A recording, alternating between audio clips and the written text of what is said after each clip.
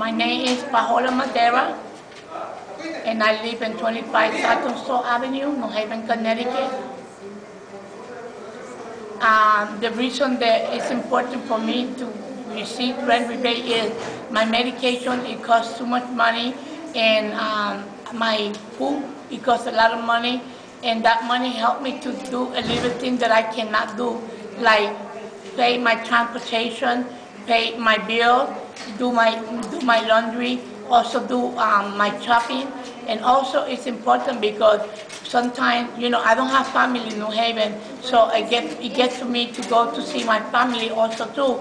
And that money help, and that little money that you give me is a help that you give it to me and to other people that they have other needs. Other people have handicap problems that they need to buy the equipment that the state cannot pay, and then that money is good to pay that equipment that they need.